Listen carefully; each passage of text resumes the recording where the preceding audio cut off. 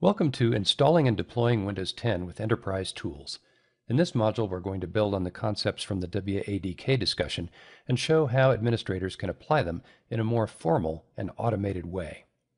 Now, the topics we'll explore here include Microsoft's deployment scenarios and how they map to the tools that are available, how to build and capture a reference computer with the Microsoft Deployment Toolkit, configuring end-user operating system deployment with the MDT, a look at PowerShell for deployment scripting, and a few words about Microsoft's gold standard deployment tool, System Center Configuration Manager, or SCCM.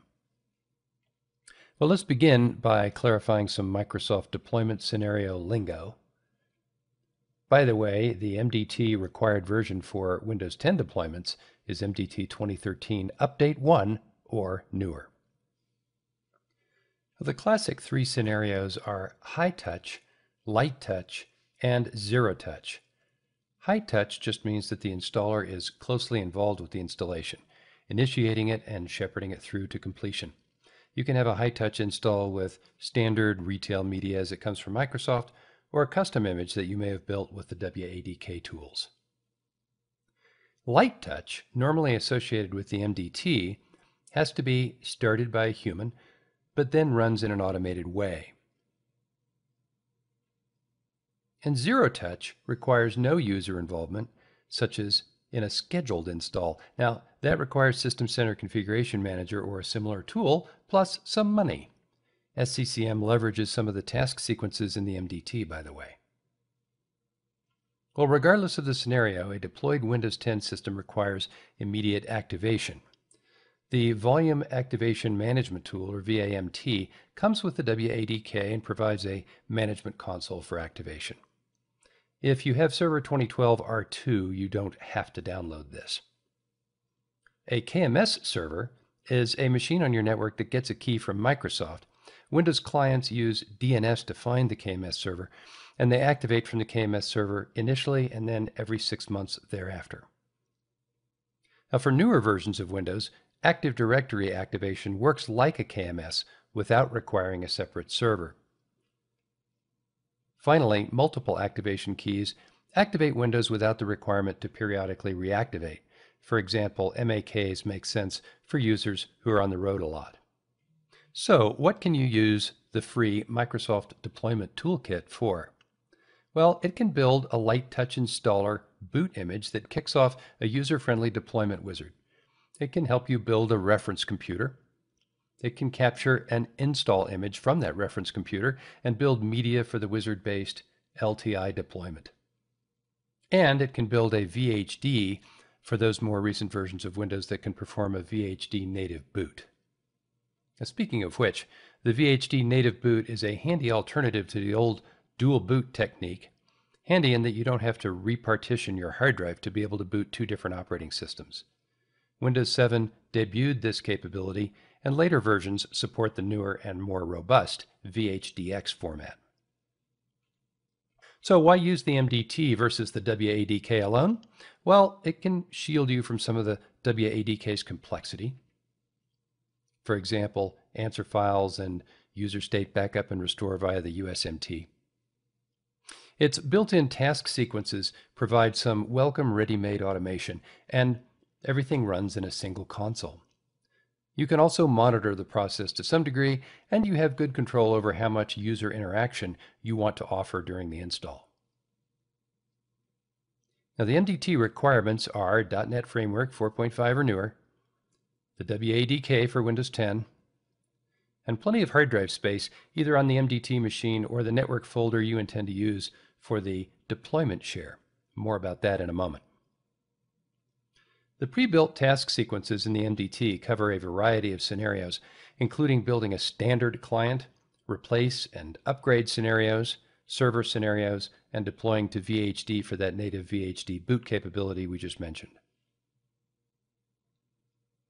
Setting up the MDT involves installing the WADK, running the MDT installer, creating a home for all the files that you'll be working with, importing operating system files, for example, from a retail DVD, and importing any driver or application packages that you want to add in to your ultimate image. Well, let's demo the MDT installation and setup.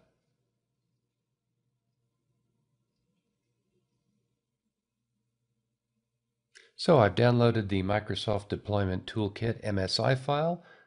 I'll double-click that to install the MDT, accepting the terms and the defaults.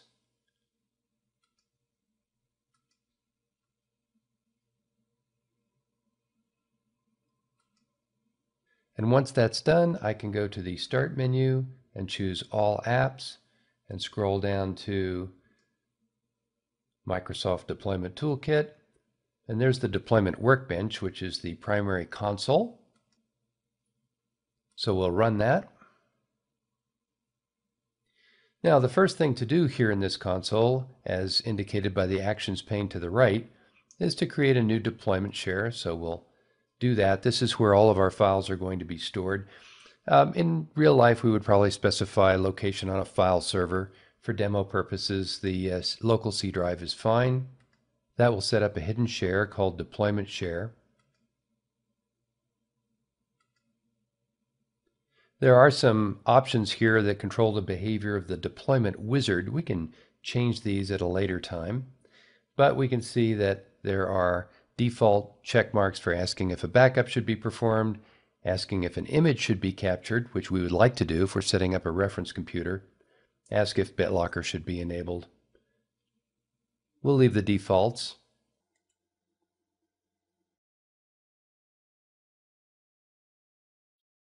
And the deployment share has been populated. And now we can take a look at what it contains. Nodes for applications, operating systems, drivers, packages, task sequences, etc. So what we should probably do next is populate the deployment share with an operating system. So we can right-click here and choose to import an operating system. Since we're building our reference computer, we will most likely be inclined to choose a full set of source files rather than a custom image file. I happen to have a Windows 10 DVD in the drive, so we'll point to that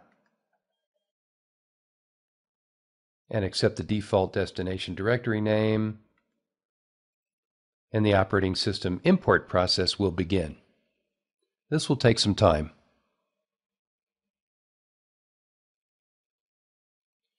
And now that the operating system import is complete, we can click Finish. And now we can see that we have a Windows 10 Enterprise operating system imported into the operating system's node.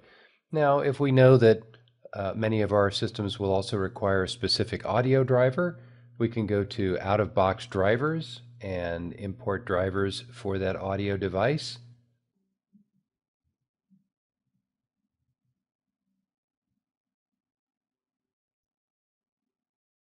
And then we can choose to import the driver package.